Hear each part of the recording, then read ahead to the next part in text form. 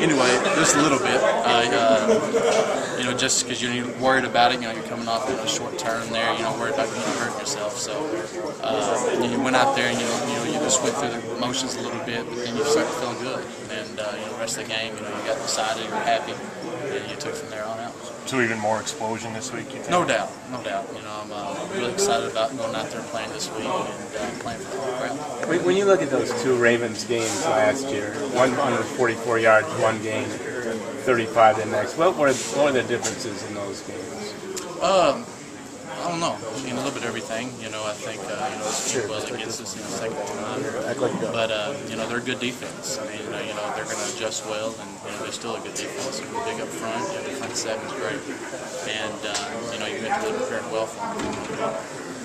Ray may not play. Is it the same defense without him?